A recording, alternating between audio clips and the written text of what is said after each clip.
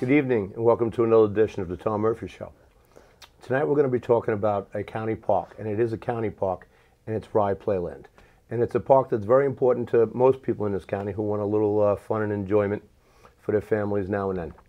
And one of the reasons I wanted to have this show is because there's a lot of good people who've been working very hard to save that park for the whole community of Westchester County.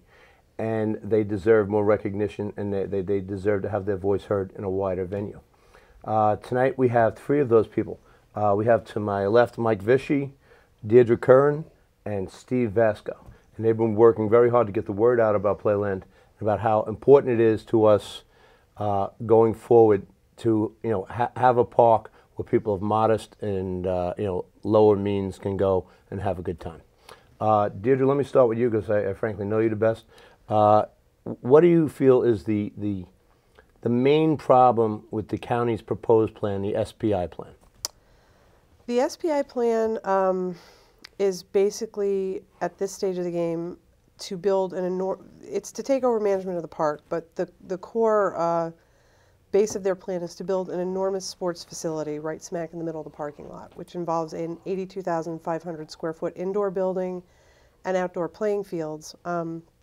And the biggest concern is that it's going to take pretty much just about 50% of the parking lot away from the amusement park. The building itself? The building, the whole zone, the building and the fields together comprise almost 50% of the parking lot. Okay. And the amusement park needs the entire parking lot. It can't afford to lose that many parking spaces.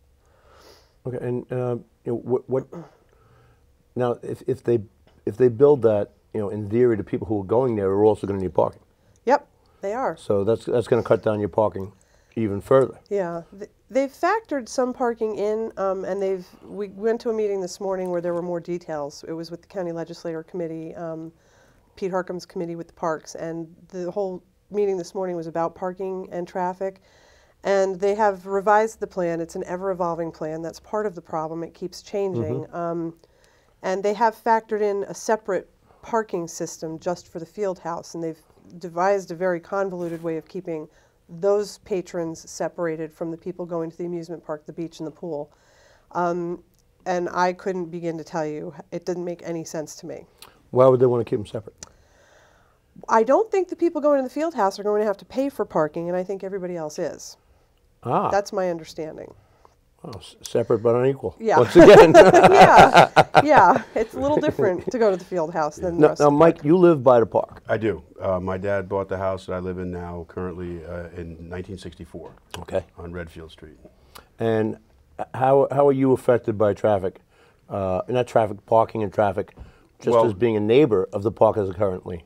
Right now, from May 1st to October 1st, we have a no parking zone on our street. Okay. So it's illegal to park near the park from Milton Road on down toward the shoreline. And even on days when the parking lot isn't full, people try to avoid and skirt the issue of paying the $10 to park, right, and park wherever they feel is fit, and then walk down to the beach and or park or wherever. So it does affect us on a summer-wide basis. Now, whoever knows this can answer. Does anyone know, has the county done its own independent analysis of parking and the issues that it provides?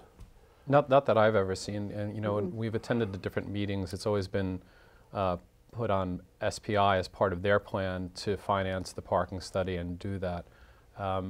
But one of the things that we've also brought up many times is that a lot of the parking studies that they've done and a discussion around parking seems to be based on what happened in the past and how the park has been attended on different days and different years. And what really troubles me is that we're supposed to be planning for the future. Right. We should be looking at a business plan for success at Playland and say, if we're going to be successful, how many cars are we going to actually get there? It doesn't matter how many cars we had there 3 years ago. It's what does a successful Playland look like in the future? Okay. And if you base it on those numbers, where we're talking about maybe 750,000 people a year going into the park, that's a totally different dynamic than what's going on today. And I think any plan for traffic or parking has to look at that kind of success as opposed to lack of success or any of the other things that have been going on at the park. So I do think an independent study is warranted, but it has to be based on what we all agree is what we want to have happen at the park in the future. Right, and there should be, all the options should be looked at, not just SPI's option. You know, I've been involved in a lot of land use in this community in Mamaroneck, and you know, the person who pays for the parking study and the traffic analysis usually somehow gets exactly what they wanted. You know, these planners start with the answer Sure. and work their way back. You know, on most cases, that's why you want an independent analysis. Agreed, and because it's so important, because it's not just about the inconvenience of the community. I mean, that's obviously very important, but if there isn't enough parking, if the traffic doesn't flow, then people won't come to the park. Right. It's inconvenience of the patrons, and you know, today there's already some issues on certain days of the year. If you add additional roadblocks to them, they may not want to come because the parking lots are full. They can't get down the access road. So it's a much more critical issue than just inconvenience or people parking on the streets around there. It's about the financial survival of the park. It is. To add, they're trying to add amenities to the park. They've added the Children's Museum, which should be open. They want to have the Children's Museum going in the summer. They want to have the field zone going in the summer. The amusement park, should want it at full throttle. The beach and the pool. And they want to somehow add all of this business and do it with a 50% reduced amount of parking, and it just doesn't make any sense. And you know, what will end up happening is they'll say, well, you see, Playland isn't financially viable. We tried and it didn't work out. Right. But because I do think that the Children's Museum is like a nice complement to Playland. Yeah, Because Absolutely. you know, It is. it's the same demographic, it's the same age group. It's a You know, crossover. A couple hours in the museum, you go to the, you know, Yeah. it's like, you know, it's like an a added trade-off for a kid. attraction. You have to Yeah. learn something, then we'll go on a ride. Right, yeah.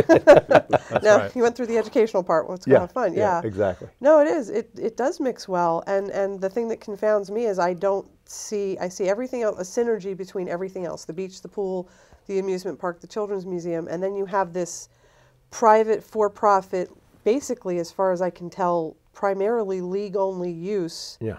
It's not like this field house and this field zone is going to be open Westchester County fields where you can come with your park pass and use it. It's all going to be scheduled, fee-based. They're marketing apparently specifically to leagues. I don't think it's even really going to involve, we're not clear on who they're marketing to as far as schools and what age demographic, but it's like a separate entity, and we can't really figure out how it does mix with everything else. It's like one of these things is not like the other. Well, I think you hit on it before. You know, they sent out an RFP for Playland. They had 4 people answer it. And if I was one of They the, had the 12 12 answers originally. before, Yeah. before, Yeah, before they whittled it finalists down. There's probably 3 proposals that 3. in the end actually were viable. Three pretty much finalists. viable. Yeah. But if I were one of those people that lost out, and then you know my competitor got the bid, but then he changed his whole plan. Yeah. It's this constantly morphing plan. So you can't really talk about it accurately because everything you knew about it yesterday is different today. Exactly. And you know, how do you trust that as a business model? That's a good question, and I don't really know. I mean, it's changed so many times. It doesn't seem fair to the other people that were in the bidding process that they haven't gotten the same opportunities to, keep changing their plan too. And I'm also confused at this point what the legislators should even be voting on. It's like, what is the plan? You keep changing it. What are they supposed to vote on? I think that's a really good point, because what has actually seemed to change also is what was the goal of the original RFP. I remember when it was first talked about, it was to get the best plan for Westchester and to put a plan in place that would make Playland financially solvent and also reduce the burden of the debt service that they're required to pay. And we've had many discussions on how that's not treated the same as other parks in Westchester. Or that- golf courses. Yeah, right. Like when you compare it to other parks or golf courses, Playland is the only one that they actually say the debt service is losing money. So that discussion's kind of well known. But what's also came up today, one of the legislators at the hearing actually said the current SPI plan doesn't cover most of the debt service either. So that really astounded me, because I'm looking at it and saying, I thought we were going through this process to solve that problem. solve to that solve that problem. That was problem. the number one. And we're saying we're going to put this giant for-profit field house in. We're bringing in a new amusement park operator. We're doing all this stuff at the park, and we're landing back right where we started. I mean, yes, they're going to improve some of the infrastructure, but if we're not doing something to help the financial stability of the park, then why are we even looking at that plan? And there's going to be a session with the legislators to look at the finances more closely. Yep. But I hope that's primary, because I want to find out, if the field house isn't contributing to it, and if the rest of the plan isn't going to reduce the burden on the taxpayers, then I want to know why we're not looking at the other plans. It really is, I mean, County Executive Astorino campaigned on that. He talked about it consistently as one of his main talking points, right? Financial stability, remove the burden on the taxpayers. If we're not seeing that, then we're not meeting the goals that he set at the very beginning of the process, and that's a huge problem. Well, you're speaking about the tax burdens, and I don't know if you've even known this, but in 2009, Westchester did a study, an impact study, an economic impact study, and the tax levy per residence household is only less than 0.5%. For Playland? Or? Yeah. For Playland. Less than 0.5% of my tax levy from my payments of my Westchester County taxes. To your county taxes, okay. Goes toward Playland. Okay. So that amounts to less than $10 we figured out? At that point, year at per that point, it household. was $6.46. Okay. So A year. negligible. Yeah. And Right. another key point that we've learned recently in the last week or two is that the way that this whole deal is structured, one of their original competitors, a company called Central Amusements, who run Luna Park and Coney Island, were brought in to run the amusement park. That was a change that was made last summer. And what we've learned over the last week or two is that all the capital improvements that need to be made and the fixes that need to be made to structures and at the amusement park that's crumbling, Central Amusements, the onus is on them to generate all of the revenue to pay for that. And they're willing to do it. They're willing to do it, except that you've got this field zone that's being run for profit, and basically we've determined that except for some small fee they're going to pay to SPI as rent, none of their profits are going back to the park. So what are we building this for?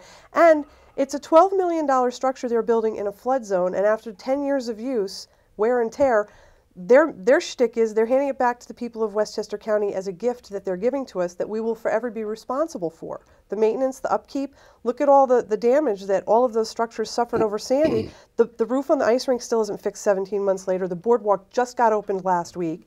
The back boardwalk hasn't even been touched. It's not going to be done for another 2 years. Has the county done a SECRA? For those watching, that's a state environmental quality review. So I take it from your response, the county hasn't done a SECRA.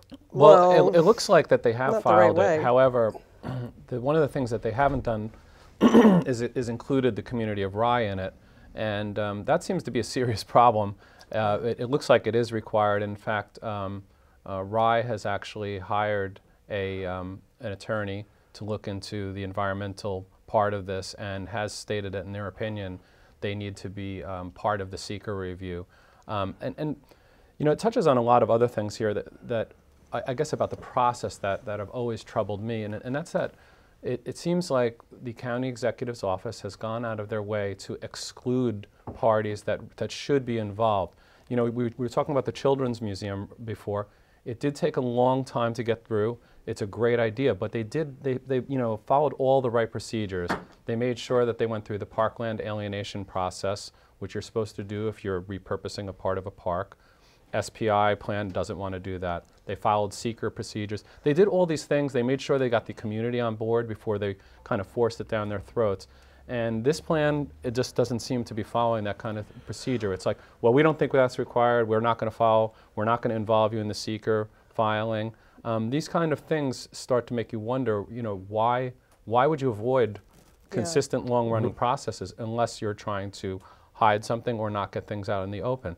And each time a new detail comes out, it seems like they're on the wrong side of the issue, and that probably bothers me most about anything else.